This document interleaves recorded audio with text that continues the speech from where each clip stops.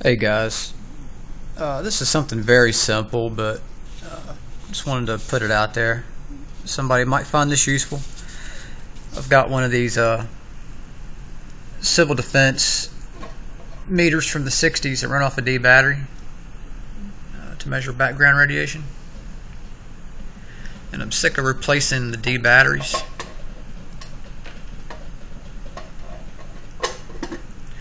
So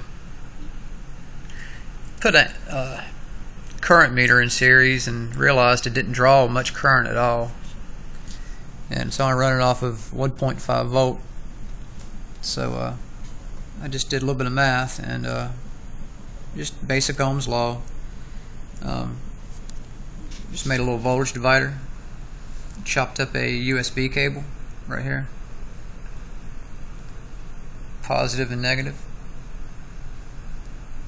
Got my positive, it's not hooked up right now, I'll hook it up in a second, coming into this side of, this is a 70 ohm resistor, and they didn't have a 30, so I had to put a 20 and a 10 in series.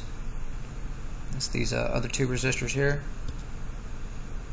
that one and that one. You take your voltage, your output, ground would be down here.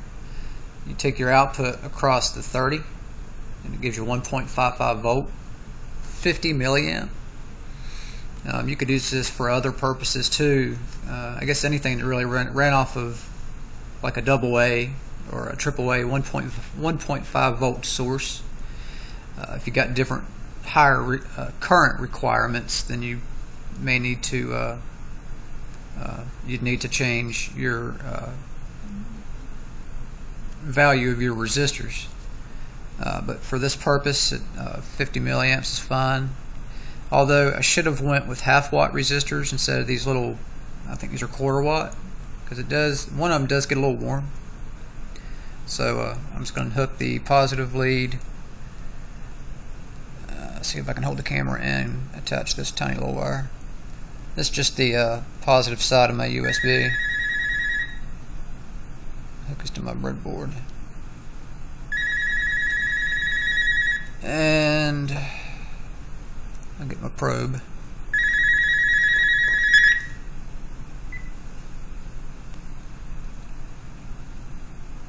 And we'll come on this side of this resistor. Should have 5 volt.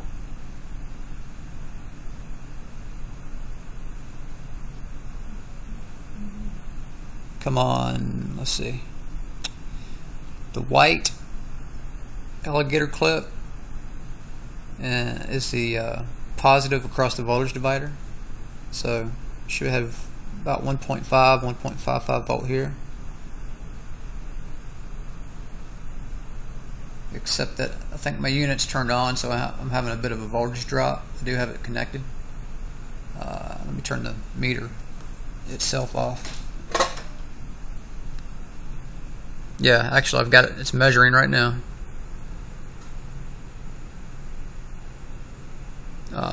So right now the meter is working. Let me turn this off and then I'll hold all the stuff at one time. I'm going to turn the meter off so that we don't have any voltage drop whatsoever.